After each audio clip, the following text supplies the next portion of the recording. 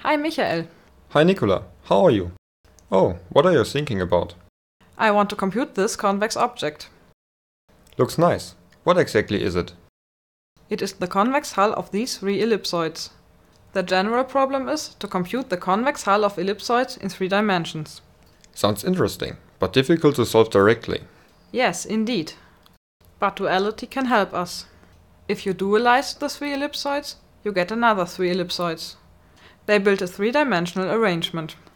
In dual space we have to compute the boundary of the cell that lies in the interior of each ellipsoid. The boundary of the intersection cell. Ho, wait a minute. That's a little bit too fast. At first, you should explain the concept of duality. Well, to understand how duality actually works, we should start with the 2-dimensional problem.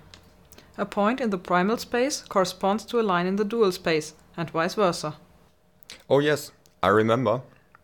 The dual of a point is a line, and the dual of a line is a point. But what do you do with an ellipse?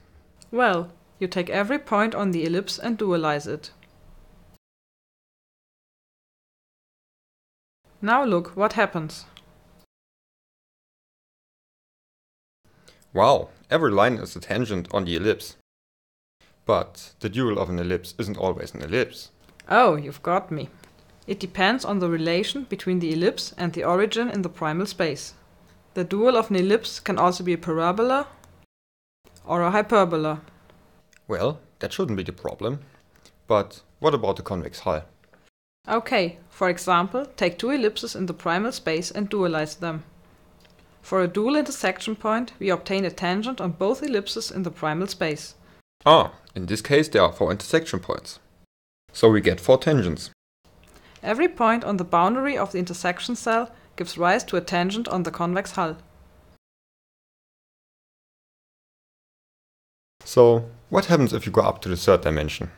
Essentially nothing changes. Okay, so we want to determine the boundary of the intersection cell in the dual space. But notice that the only thing we can deal with is the implicit algebraic representation of the ellipsoids. For example, the red ellipsoid is the set of all roots of the red polynomial. Yes, that's clear. But the spatial curves appearing as intersection curves between 2 ellipsoids don't seem to be easy to handle. Yes, unfortunately. For example, consider only the red ellipsoid. There are 2 intersection curves with the blue and the green ellipsoid. The blue and the green curves form an arrangement on the surface of the red ellipsoid. We have to compute this arrangement. You want to compute the arrangement with exact arithmetic. That means without rounding errors? Yes. But there's no rational parameterization of the spatial curves. Instead, we can orthogonally project the 2 curves together with the boundary of the red ellipsoid. This can be done using an algebraic tool called resultant. We obtain a 2-dimensional arrangement containing all necessary information. In this step, we lose the spatial information. I think that's not a real problem, because we can recover it with the help of ray shooting. Okay, I think that's a good formulation. But how do you want to compute the 2-dimensional arrangement using exact arithmetic? The intersection points of 2 curves will in general have irrational coordinates. Indeed, that's a problem. For example, consider the blue and the green curve. Both are given by polynomials of degree 4. This is a result from the projection phase. But we cannot compute the common roots of the blue and the green polynomial directly. Instead, a resultant computation determines a univariate polynomial of degree 16. The x-coordinates of the intersection points of the blue and the green curve are roots of this polynomial. Everything you do is algebra. Yes, in the next step we isolate the real roots of the polynomial by a Sturm sequence computation. This gives us small stripes with rational x-coordinates that cover all intersection points. I see. I guess you do the same with the y-coordinates. Yes, and the intersection of the stripes gives us boxes with rational vertices that cover all intersection points.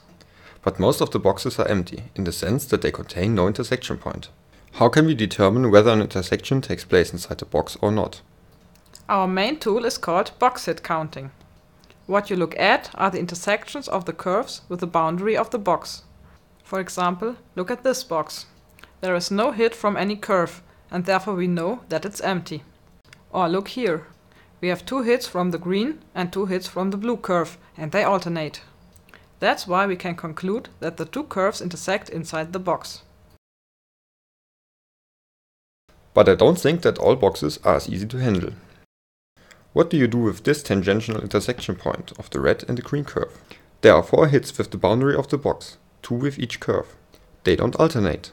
The behavior of the curves at the boundary of the box doesn't allow any conclusion about a tangential intersection point inside the box. You are right. In some cases, box hit counting cannot give us an answer. Another example for this is self-intersection of the blue curve. I don't want to explain the handling of these events in detail now. In most cases, we succeed by introducing a new curve to the box and then again using box hit counting. The rest can be solved by applying a global criterion. Now we are able to compute the intersection cell. How does it correspond to the convex hull? As you may think, the dual of a 3D point is a plane. What about a triple intersection point, an intersection point of 3 ellipsoids? Its dual is a plane which is tangent to 3 ellipsoids. It touches each of the 3 ellipsoids in exactly 1 point. So a triple intersection point defines 3 points in the primal space, and together they form a triangle. The orange area lying on the tangential plane bounded by the triangle will be part of the convex hull. Now look what happens with the yellow part of an intersection curve connecting 2 triple intersection points. Each point on the yellow curve dualizes to a plane that touches the green and the blue ellipsoid in exactly 1 point. The line between the 2 points belongs to the convex hull. All lines together form a developable surface connecting the 2 ellipsoids. So the convex hull consists of orange triangles, yellow developable surfaces, and parts of the ellipsoids.